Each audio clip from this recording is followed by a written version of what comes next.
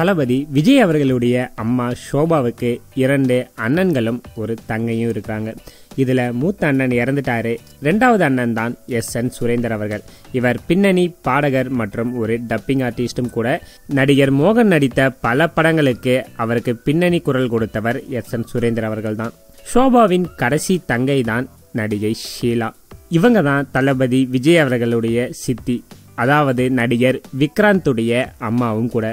சின்ன வயசுல இருந்தே எஸ்.என். சுரேந்தர், ஷோபா மற்றும் ஷீலா இவங்க எல்லாருமே பின்னணி பாடகர் மற்றும் பாடகியா இருந்தவங்க தான். திருமணத்திற்கு பிறகு ஷீலா பெங்களூர்ல செட்டில் ஆயிருந்தாங்க. அதன் பிறகு தற்போது மீண்டும் சின்ன திரையில நடிச்சுக்கிட்டு வராங்க. இவங்களுடைய முதல் சீரியல் கனா கண்டேன் தோழி அப்படின்ற சீரியல் தான். அதன் பிறகு சன் டிவில ஒளிபரப்பான பொம்மலாட்டம் சீரியல்ல கதாநாயகியுடைய அம்மா கதாபாத்திரத்துல நடிச்சிருந்தாங்க. அதுக்கப்புறம் விஜய் டிவியில காவியாஞ்சலி அப்படின்ற சீரியல்லையும், பகல் நிலவு மற்றும் ஆண்டாள் அழகர் சீரியல்லையும் முன்னணி கதாபாத்திரத்தில் நடிச்சிட்டு வந்திருந்தாங்க. தற்போது ஷீலா விஜய் டிவியில் ரொம்பவே பிரபல சீரியலான பாண்டியன் ஸ்டோர் சீரியல்ல 4 மகன்களுக்கும் அம்மாவா லக்ஷ்மி அப்படின்ற கதாபாத்திரத்தில் நடிச்சுக்கிட்டு வராங்க.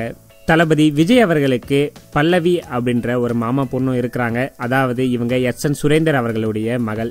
இவங்க பின்னணி பாடகி. தற்போது துபாயில செட்டில் ஆயிட்டாங்க.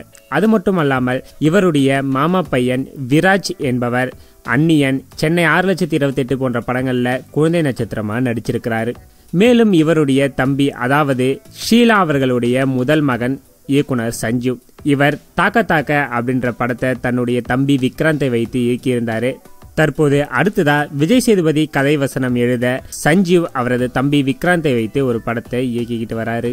ஸோ தளபதி விஜய் அவர்களுக்கு விக்ராந்த் தம்பி அப்படின்றது உங்க எல்லாருக்கும் ஏற்கனவே தெரிஞ்சிருக்கும்.